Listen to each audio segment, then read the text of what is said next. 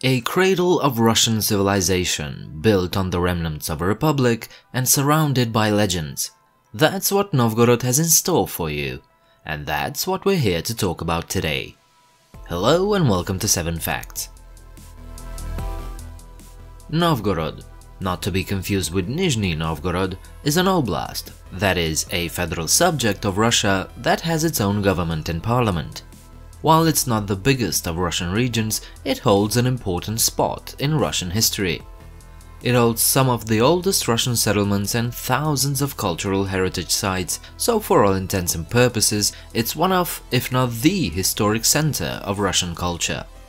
A large number of medieval monuments, even from the pre-Mongol era, still survive to this day. Many things we associate with Russia, like icon paintings or the typical onion domes of churches, either originated or were greatly influenced by Novgorod.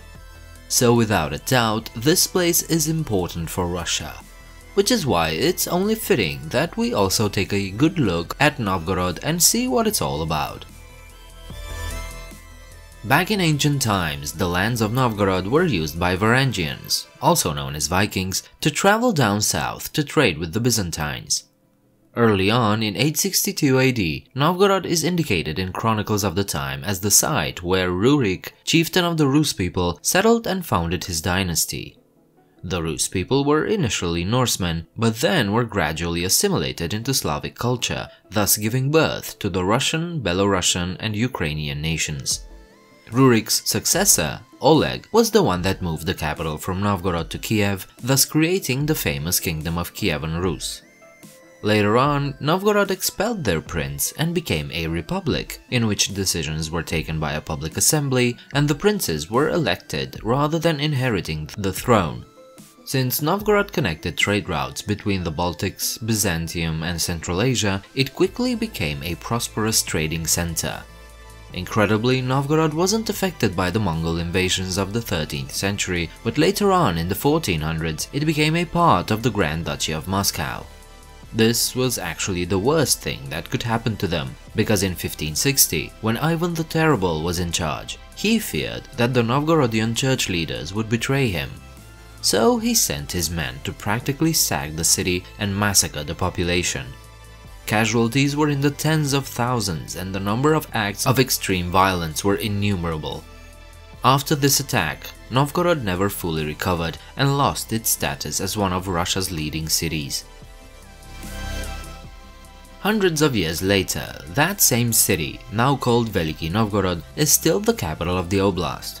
It's one of the oldest Russian cities, having been around since the 9th century AD.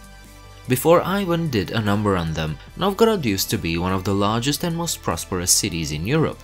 If you're curious about those times, you're in luck. The medieval buildings in and around the city have been declared a World Heritage Site by UNESCO, so you know you've got plenty to see. Chief among them would be the Holy Sophia Cathedral, built almost 1000 years ago. Nowadays, Veliky Novgorod is still a powerful cultural center, a stronghold for all things Russian. It may no longer be the urban powerhouse it used to be, but it's still a sight to behold. One of the main reasons Novgorod is such an important place is because it managed to become a republic in a time when feudalism was the norm. In 1136, Prince Vsevolod Mstislavich was expelled from Novgorod and a new republican state emerged.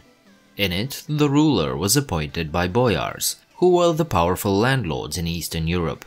There was also a public assembly called Veche, the highest legislature and judicial authority, but we'll talk about that in a minute. This republic was quite successful, repelled several invasions, were never captured by the Mongol hordes, and thus became a powerful trade and cultural center. The ultimate downfall of the Novgorod Republic came as a result of its inability to feed its growing population. So it became dependent on grain imports from surrounding states, mainly Vladimir Suzdal, a dependence that was used to gradually gain control over the republic. Eventually, Ivan III forcibly annexed Novgorod into the Grand Duchy of Moscow in 1478, thus ending the republic for good. No historic Russian city is complete without the Kremlin. Veliky Novgorod is no different. The Novgorod Detinets is the city's old medieval fortress, dating from 1484, although previous iterations of the Kremlin have been built as early as 1044. Obviously, it too is part of Novgorod's UNESCO heritage site.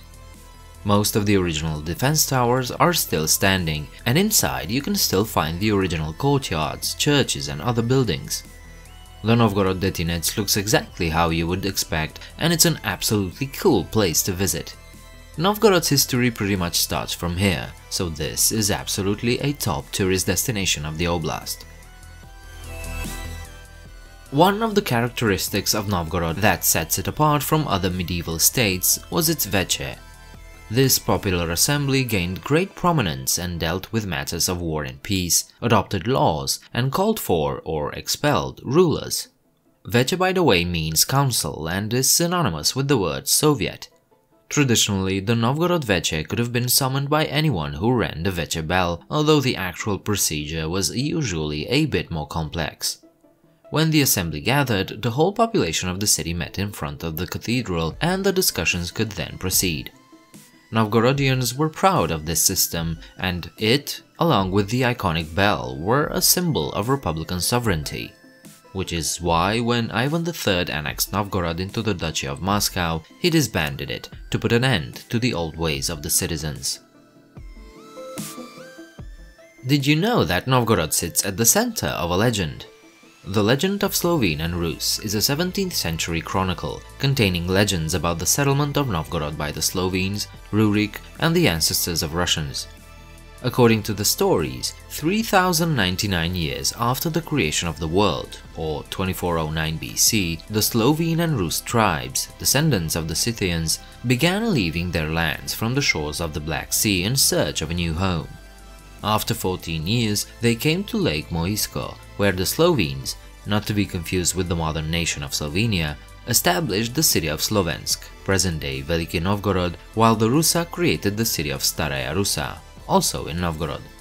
The legends also contain stories about relatives of the Slavs, military campaigns against Egypt, Greece and Bulgarians, their encounter with Alexander the Great, the Apostle Andrew and the Vikings. While it's a phenomenal story, greatly widespread in Russia in the 17th and 18th centuries, it is a work of fiction. It is nonetheless one of the most influential pieces of Russian literature, and even today it's well worth a read.